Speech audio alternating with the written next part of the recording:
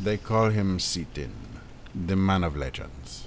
Hello and welcome to Rift Gameplay 2015. Probably a very generic title that you decided to type into YouTube because you played Rift at launch or maybe a couple of years ago and want to see what the game looks like now and what kind of direction it has taken. Excuse me, that was my phone. But anyway, welcome to the video. So today we're going to be spending about 5 to 10 minutes just showing off a bit of Rift gameplay in 2015 and talking about what has actually changed and what kind of stuff, is going on and is going to be happening in the year 2015.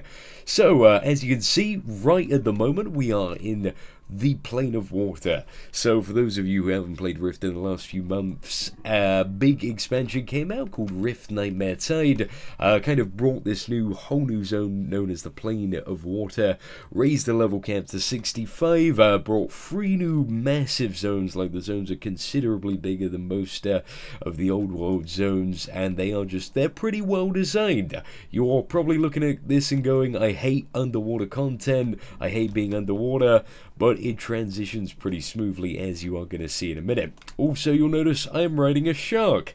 They added underwater mounts as well, so that is pretty damn cool if you like riding sharks. I believe there are a large variety of mounts that can be made underwater just via, the cash shop and adding the underwater skill to pretty much one of your existing mounts. So as you can see, the combat is still pretty fluid and fun. I mean, in regards to kind of the PC requirements for Rift, I do have a pretty vigorous setup in order to run this at a decent graphics and high FPS. So it still does have some fairly high system requirements, but you can enjoy the game on a much lower setting if you do have kind of like the average PC. So it isn't too bad. And as you can see, the whole expansion isn't underwater. This is the not underwater place, and that is pretty much like 90+% of every zone. They just like to mix it up a bit, which personally I think is pretty cool and pretty fun. I like that a lot. So for those of you who might be curious, this is actually the cleric class known as Inquisitor. I find it a ton of fun to play, and it is still my favorite class in the game, just because it's basically kind of a very mobile and hard-hitting caster. If I stand still, I can deal, a lot more damage because I'm able to cast a harder hitting bolt. But I can run around, dot everything up, and basically heal myself via damaging abilities, and abilities such as do judicial privilege. So that is pretty damn cool. So yeah, then that's pretty sweet. So yeah, just taking down some Marian Tide Coolers, who are obviously one of the larger nemesis in the Nightmare Tide expansion. So as we kind of go through, you see it's kind of got a very interesting art style for 3.0. It's very kind of, I don't really know the word for it, apart from magical. It's very cool, especially in Gabor Reef. The zones get a lot weirder. You have Dromheim, which is, I believe it's German for Dream City, and that's basically a zone. I'll just quickly port to it. Also, you got these remote porticalums, so you can port to pretty much anywhere. No waiting about for griffins. It is a ton of fun, and I always hated those arbitrary 10 to 15 minute flights in World of Warcraft, which I still do play actually. I'm actually having quite a bit of fun in the new WoW expansion.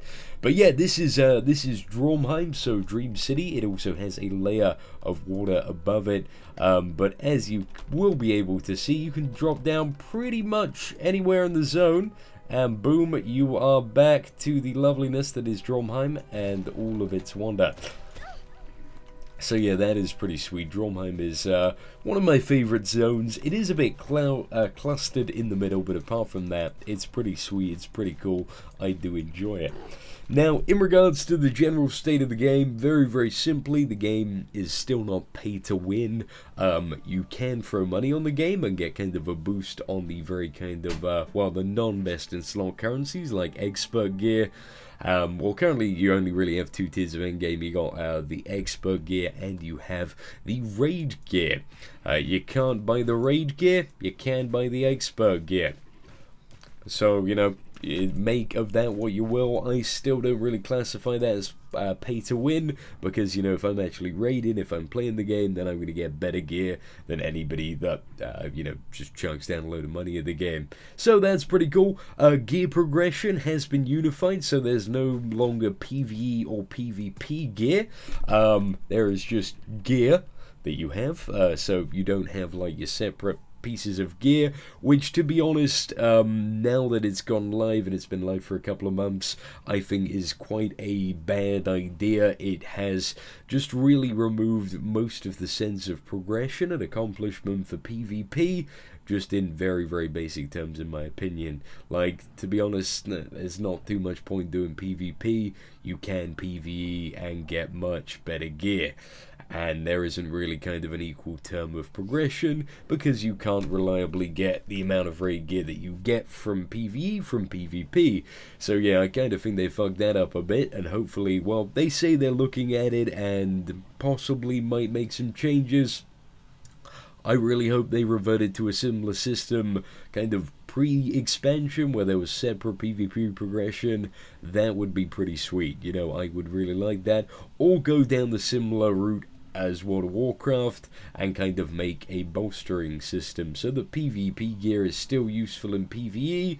Just when you like have the PvP gear on in PvP, it becomes like supercharged and better than pretty much anything you're gonna get in PvE.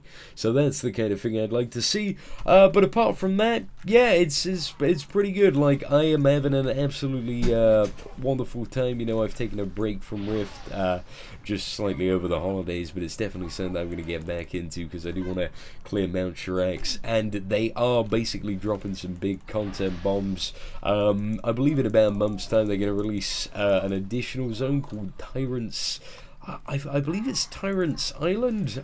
That's totally wrong, but it comes with like it's a new zone and a new raid called Tyrant's Forge, which is pretty good. You know, there's no lack of things to do in the game at the moment.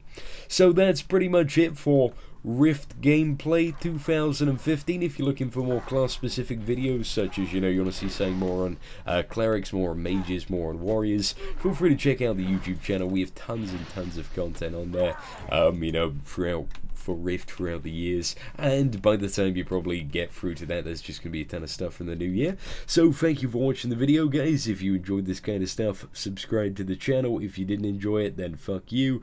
Apart from that, have a wonderful day, and yeah, I hope you find a lot of money on the floor today. Take care.